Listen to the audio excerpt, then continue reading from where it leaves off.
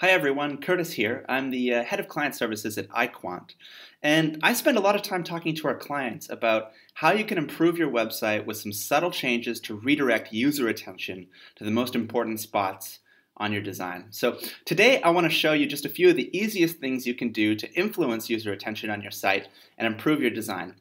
These tips are based on extensive data about the way that people view websites, and these 3 tweaks are pretty basic, but they'll give you a nice foundation for becoming an expert attention hacker. So first things first though, if we're going to try and affect which parts of the page stand out and grab users' attention, we first need to decide what we actually want people to see. A good way to do this is to ask yourself, if your users only see 3 bits of content on your page, what would you want them to see? So we often call that a wish map. I'm going to say that term quite a lot today.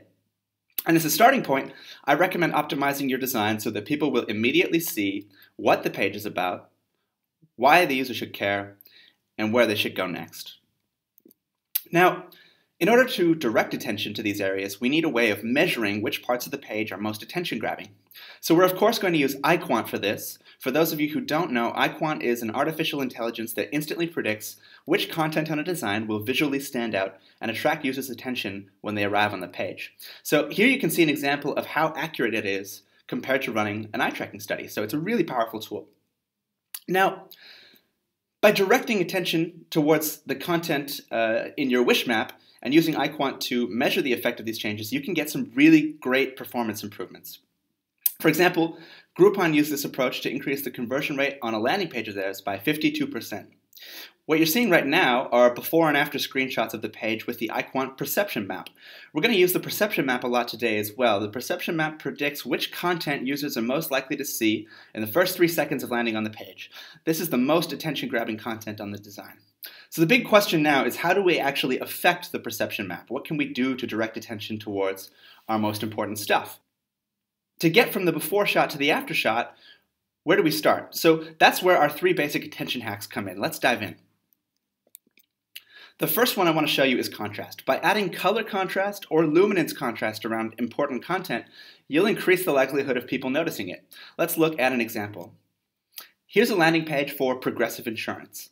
And I just chose this page at random, but let's try and mark up our own wish map here. This is where the page tells us what it is that it's actually selling. So this is insurance, and that's our what. Here we see it's telling us we can save money by shopping here. So that's definitely the part that explains why we should care about this website. And finally, this button here says get a quote, and that's where we're supposed to go next. So there's our wish map, those 3 pieces of information.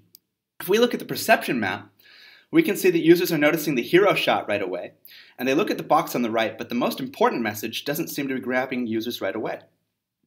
On top of that, the button isn't standing out either. So in this case, I'm going to use contrast in 2 areas to try and improve the visibility of these 2 elements. Here's a new version that I just quickly mocked up myself. The first thing I did is I changed the color of the main text here where it says average savings of $519, insurance that delivers, to a gray instead of the orange because there's a greater contrast against the white background. Now, where there was a blue button on a blue background, I changed that to the same orange color that I removed from the headline. So now we've got orange on blue instead of blue on blue, and there's a little bit more contrast there, and it should stand out more against its surroundings. So let's take a look and see how well it worked. All right, already we can see a major improvement. Users immediately see the value proposition, they see the word insurance, and they see the get a quote button. Of course, we always recommend A/B testing your new version whenever possible, but if our assumptions were right when we decided on our wish map, this should perform better than the original version. The second attention hack I want to cover today is how you can alter the placement of content on the page to draw attention to important stuff. Our team has analyzed massive amounts of eye tracking data looking for patterns in the way that people look at websites. And one of the things we've proven is that people are biased towards the top left of the page, at least in websites written in languages that read from left to right. So generally, by placing content closer to the top left of the page, we can increase the chances of people seeing it right away. Here's a landing page for GetResponse. It's an email marketing software. One more time, let's decide on a wish map for this page. So remember, we want to direct people to 3 pieces of information, and we're looking for the part that says what this page is about, why should a user care, and where should they go next. The headline here tells us what the site's about. It's email marketing. And this part here tells us why we should care, because it will allow us to create emails and newsletters very fast. And finally, one of these two buttons will take the user where they're supposed to go next. So let's look at the perception map for this page. Right away, users are looking at the picture on the left. They're looking at the logo, they're looking at the benefits. The headline and the buttons, however, aren't standing out as much. So basically what I've done with this mock-up is swapping the position of the pictures and the actual information about the product. So here, the key information about what this page is about is closer to the top left than it was before. That's all we've really changed. If we look at the perception map now, we can see that the results are really good. We've got a nice improvement already. There's more focus on the headline, the calls to action are more visible, and the image is still getting a lot of attention. Now, maybe actually it's still getting more attention than is ideal, but with further tweaks, especially with contrast, we could improve even further on that. Now, the last of the three basic attention hacks I want to talk about today is removing distractors around key content. So, users have a very limited attention budget. They only have so much to give, and less distraction means more focus on key information. So here's another example landing page. This is an e-commerce page where you can buy some limited edition Chuck Taylor shoes. As always, let's pick out our wish map. The picture of the shoes shows us what we're actually buying. You could also argue that the product title conveys this information.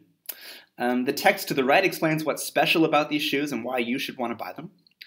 And at the bottom, you have the Add to Cart button. So that's where users ideally would go next after this page. So let's look at the perception map for this page as it is. Here we've got that the shoes are being seen right away. No surprise there. The button also seems to be pretty visible, which is great. But it looks like people aren't really noticing the benefits right away. We do have a lot of attention at the same time on logos above the shoes. And these aren't super relevant to the shoes themselves. For example, we've got a lot of attention on the Vans logo and the Herschel logo. This is not what we're looking at. This is a different brand of shoes than we're seeing on the page. So not a great result in that sense.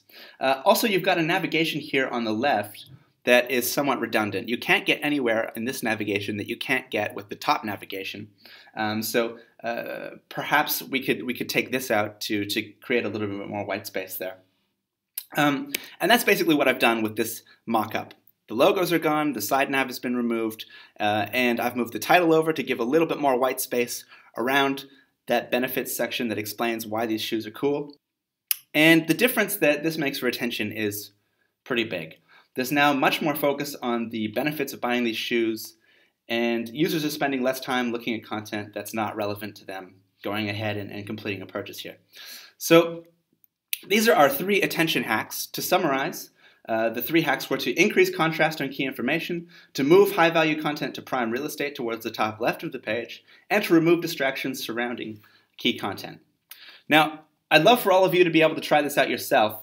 So if you don't have an EyeQuant subscription yet to measure the effect of your changes, I'm going to offer you a special one-time account with 5 free credits. All you have to do is send me an email and tell me which of the 3 hacks was your favorite. That's Curtis@eyequant.com. Just shoot me an email and we'll set you up.